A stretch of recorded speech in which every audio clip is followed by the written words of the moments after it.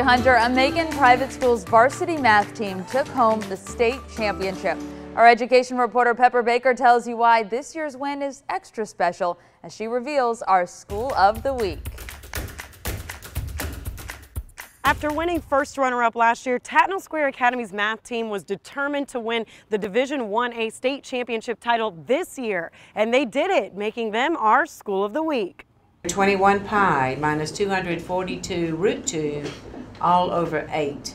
Math team coach Carolyn Smothers reads out a problem that could make your brain hurt, but for these students, it fuels their passion. We have a fifth of our school that are actively on the math team. I've been in the math team for 6 years, and it's been a wonderful experience. Beijing Desai is one of the 9 seniors on the varsity math team. The morning of the state championship meet, they had just returned from a senior class trip to Universal Studios. It was pretty interesting. We were all tired, but it was our last math meet, so we were ready to compete. For the past 5 years, they finished as first runner-up. This year, they put in extra work, hoping it would all add up to a championship. We probably did about 3 previous tests. The whole month in April was pretty much preparing for this. It was great seeing all our hard work pay off. After about an hour and a half of testing, they had the highest cumulative score, making them state champions. We all had our jaws dropped.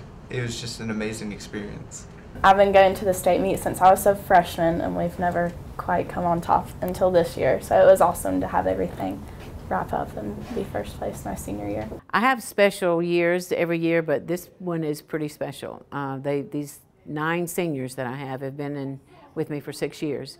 So we're very close. We're very close, and I love them, and hopefully they love me. Going on math meets every year, spending time with my friends, like spending time with Miss Smothers, it was like the best experience that I could ever have, and I will surely miss it. A championship year definitely hard to equal. In Macon, Pepper Baker, 13 WMAZ News. A big congratulations to them. Tattnall's math team won state 3 times before in the Georgia Independent School Association. This is their first win in the Georgia High School Association, which includes both private and public schools.